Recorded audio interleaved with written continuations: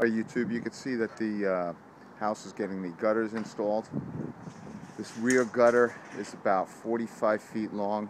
It's a seamless gutter. It's one piece, comes out of a machine, bent. We measure it end to end and cut it and put it on and install it. It's all these gutters are seamless, so the only seams are in the corners, and there's basically on a gutter system like this, what we'd like to do is put the downspouts and the leaders, which run down the walls, which aren't up right now, but we put the leaders on the side of the house so that you can't see them in the front, and aesthetically it's better looking from the street. So you can see this one, it's one piece, goes all the way across, no leaders in the back, so in your backyard you're not looking at those white pipes coming down the walls.